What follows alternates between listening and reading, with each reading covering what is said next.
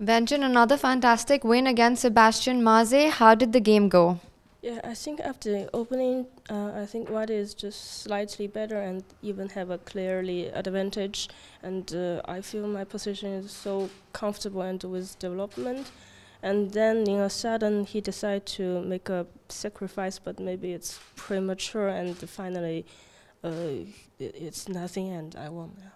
Right, and tell us a little bit about the opening. Was it part of your preparation? What happened today on the board? Because it seemed very, very clean from the start.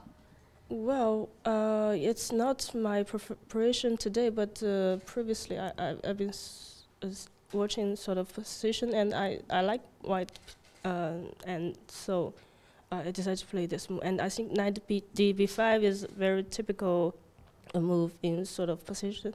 Yeah. Right, now tomorrow is the last round. You've had a fantastic tournament so far. What is going to be the strategy for tomorrow? Give us some insights. Oh, yeah, it depends who is my opponent. If he is okay, he is very strong, I think I would just fight for a draw. Yeah. Right, and anyone in specific that you would like to play tomorrow? Well, not exactly. I'll play black, so okay, I'll just try to play solid. Yeah.